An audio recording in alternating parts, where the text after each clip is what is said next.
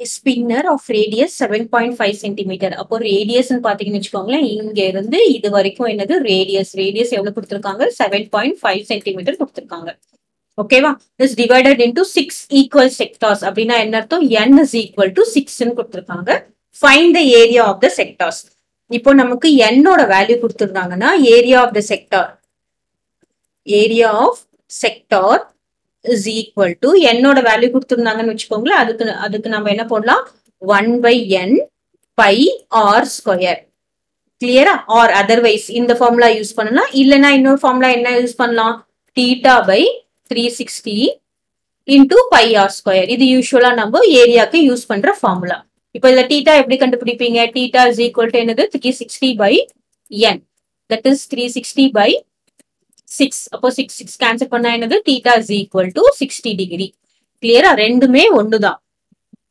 இப்போ area of the sector நம்ம calculate பண்ணலாம். 1 by n ஓட வேல்யூ என்னது? 6. pi ஓட வேல்யூ என்னது? 22 by 7 into r ஓட வேல்யூ என்னது? 7.5 சென்டிமீட்டர். 7.5 r ஸ்கொயர் அப்படின்றதுனால நம்ம என்ன பண்ணணும்? 7.5 multiplied by 7.5 ரெண்டு தடவை போடணும். அப்புறம் சென்டிமீட்டர் ஸ்கொயர். ஏன்னா centimetre multiplied by centimetre centimetre square. ஓகேவா? இப்போ நம்மளால ஏதாவது கேன்சல் பண்ண முடியுமா அப்படின்னு நான் பாக்குறேன். இது கேன்சல் பண்ணலாமா? 2 எதுல கேன்சல் பண்ணலாம்? 2 ஆல கேன்சல் பண்ணலாமா? 3 2s are 6, இங்க 11. சோ இது ஒன்னு கேன்சல் பண்ண முடியுது. அதுக்கப்புறம் இங்க 3 and 7.5. So 7.5 divided by 3. 2 3s are 6. Remainder 1. அப்புறம் இங்க பாயிண்ட், இங்க 5 போட்டோம்னா என்ன வரும்? 5 3s are 15. அப்போ 1 3 is 3, இது என்ன வரும்? 2.5 வரும். ஓகேவா? சோ நமக்கு என்னென்ன வேல்யூஸ் இருக்கு பாருங்க. 11 multiplied by 2.5 multiplied by 7.5 divided by 7. Right? So இந்த வேல்யூஸ் தான் இருக்கு.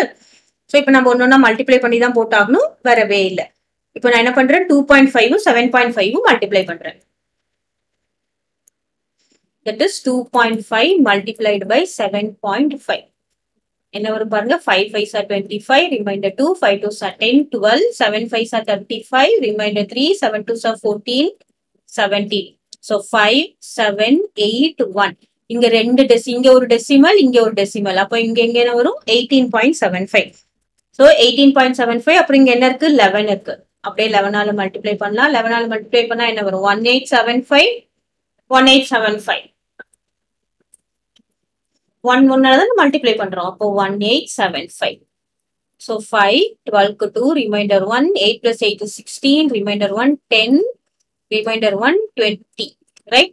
இப்போ இங்க ரெண்டு டெசிமல் இருக்கு. 1 2 ரெண்டு டெசிமல் இருக்குன்னா கடைசியில இருந்து ரெண்டு டெசிமல், முன்னாடி இருந்து ரெண்டு decimal வச்சிடக்கூடாது. So this is 206.25 divided by 7. So next to 206.25 divided by 7. என்ன வரும் பாருங்க? 2 7s are 14 வருமா? Remainder 6, அப்புறம் இங்க 66 வரும். 9 7s are 63 வருமா? அப்புறம் 6 minus 3 is 3. அப்புறம் இங்க பாயிண்ட் வச்சுட்டு இங்க 2 போடுறோம். 4 7s are 28 வரும். ரிமைண்டர் என்னது? 4 இல்ல? So remainder is 4. அப்புறம் இங்க 5 போடுறோம். 5 னா 6 7s are 7 6 are 42. Right? Reminder 3. திரும்ப 0 போடுறோம். இங்க 4. அப்படி நமக்கு 4 6 4 அப்படின்னு போயிட்டே இருக்கும். நாங்க 29.464. அப்போ இந்த டெசிமல் பாத்தீங்கன்னா லெஸ் தென் 5. அதனால என்ன பண்ணா நம்ம லீவ் பண்ணிடலாம். இப்போ வாட் இஸ் த ஆன்சர்? இங்க சென்டிமீட்டர் ஸ்கொயர் போடலாம், ஸ்கொயர் சென்டிமீட்டர் போடலாம். இதெல்லாம் எல்லாமே சேம் தான். ஏதாவது ஒன்னு ஃபாலோ பண்ணிக்கோங்க. Square centimetre. The answer is 29.46 square centimetre. ஓகேவா? சோ இதுல போட்டாலும் என்ன பாருங்களேன், இது theta by 360 னா என்னது? தீட்டாவோட வேல்யூ என்னது? 60 by 360. இங்க என்ன வரும்? By R square. பையோட வேல்யூ என்ன? அதே தான் வரும் அப்படின்றதுக்காக சொல்றேன், அவ்வளவுதான். பையோட value 22 by 7 into 7.5 into 7.5. So இதை போட்டோம்னா இங்க 6 வரும். So that is 1 by 6. பாத்தீங்கன்னா இங்கேயும் 1 by 6 into 22 by 7, 22 by 7 into 7.5 into 7.5 centimeter square. So அதே தான் ஆன்சர் வரும். என்ன வரும்? 29.46 ஸ்கொயர் சென்டிமீட்டர். ஓகேவா?